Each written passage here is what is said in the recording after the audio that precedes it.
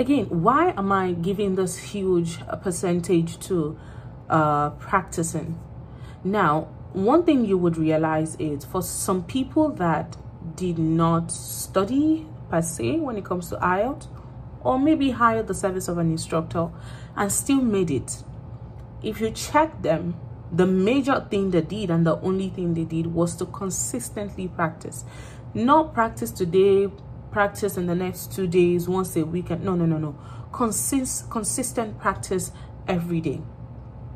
Now, why is this the major one? And I would really need you to pay attention to this so that you understand the logic behind this whole thing. Now, many people are always struggling and always complaining about their low score, their low performance when it comes to the IELTS test. And one of the major things I have also discovered is many of them are lacking in the place of practice. Practice and also practicing the right way.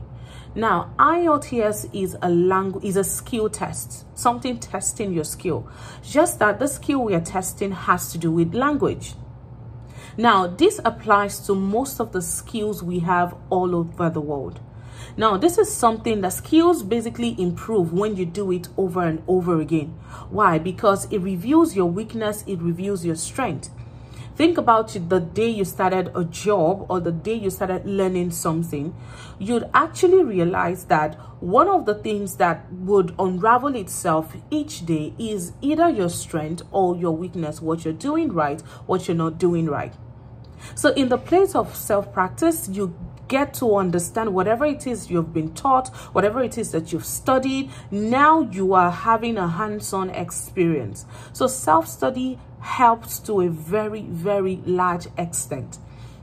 So when it comes to practicing for IELTS, even if you are going to ignore the two things that I mentioned at the beginning of this video, this is something that you can afford to ignore.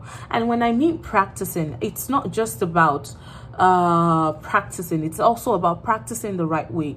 We have 4 sections of the IELTS. Believe me, by the time you write your exam, the part that you paid least attention to will be the part you will have your lowest score. It is as simple as that.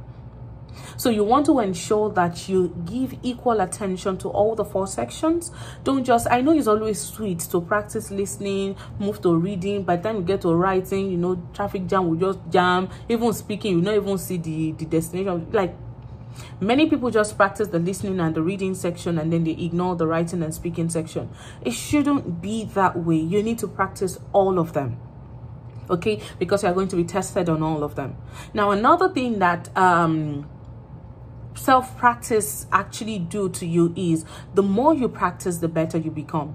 And now for anyone who has been practicing over and over again, you would also realize that what you did yesterday, by the time you want to do that thing today, it's better. Like, you, even when it comes to IELTS, what you practice today, the more you do it, you see yourself improving. Okay, so trust me, self-practice has a whole lot of benefit. Perhaps in the future I will do another video highlighting the benefits of practicing, or like self-practicing, doing it by yourself, and also the right way to practice. Because trust me, there is a wrong way to practice, or there's also a right way to practice.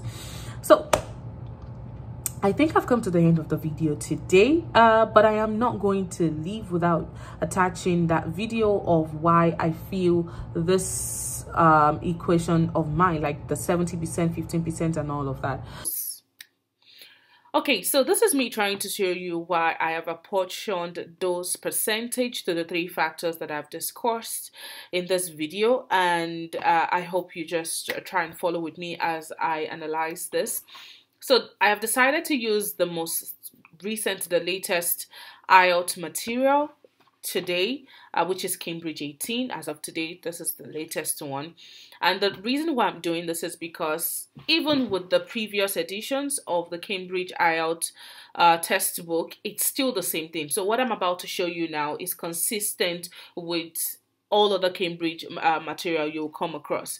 Now, this consistency is one of the reasons why I am super certain that you know, when it comes to you investing whatever it is you're investing in terms of energy, time, and effort into the three things that I've discussed, this is the reason, one of the reasons actually, that I believe that, you know, those percentage are like the real deal. So just follow with me as I go on. Okay, so this is Cambridge 18. This is the academic version. Okay, if this were to be the general training, you won't have it in purple, but you have it in green. But moving away from this, so now you'll find out that after the first page, you have where you have the content, which is basic.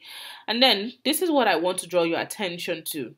I said it the other time that when it comes to studying for IELTS, reading about the exam, that all you need is just about 15%. Now, I want you to take a look at this now. This is a material of how many pages now? 143 pages, okay? Now, how many pages is dedicated to explaining what the IELTS exam entails? Explaining it, okay? That's what I want you to watch out for in this video. So let's see how many of the pages of this 143 book, page book that is dedicated to explaining what IELTS is. So let's start from here. So this is the first page talking about the introduction, how you can prepare for the exam, the test format, and so on and so on and so on and so on and so on and so on, and then all the way to this part here. So let's count it. This is page 1, page 2, page 3, 4, 5, 6. 6 pages alone was dedicated to explaining what IELTS is. Now, if you move away from that, let's now go into where the real questions are. So this is a listening test, like I said. In each Cambridge book, you have 4 practice materials on all the 4 modules. So this is test 1, and then you keep going, all the way, and then you realize that most of the content of this book is basically about the questions, practice questions. The bulk of this book is dedicated to practice questions. And then we are still going all the way. I think we are on test 4 right now, yes. And then, so you realize that the bulk of this book, and I think we're on page what right now? Page 97.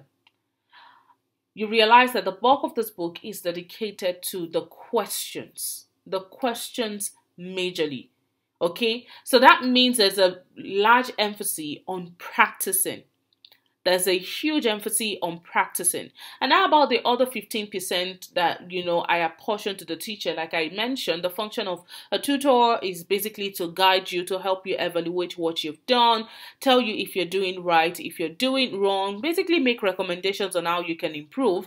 Now, these are more like the audio script. We don't need all of that. And if you look at the part where the evaluation is being done, that's basically where you have the answers, which is the list from this part all the way to, they're just about few pages, and then all the way here, and that's it. You find out that we don't even have so much of that, and that's the end.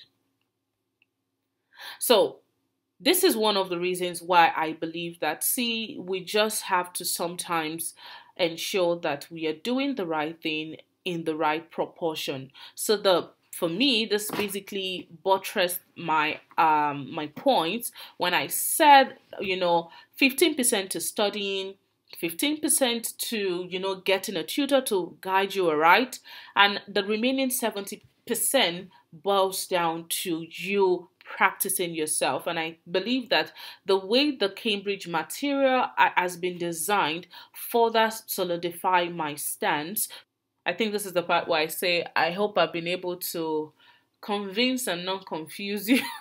But anyway, I believe you get the gist of what I'm trying to drive at. Beyond that, we've come to the end of this video. I hope you've been able to pick a thing or two from everything that I have mentioned. Please, if you actually watched till this point, please like and subscribe to my YouTube channel.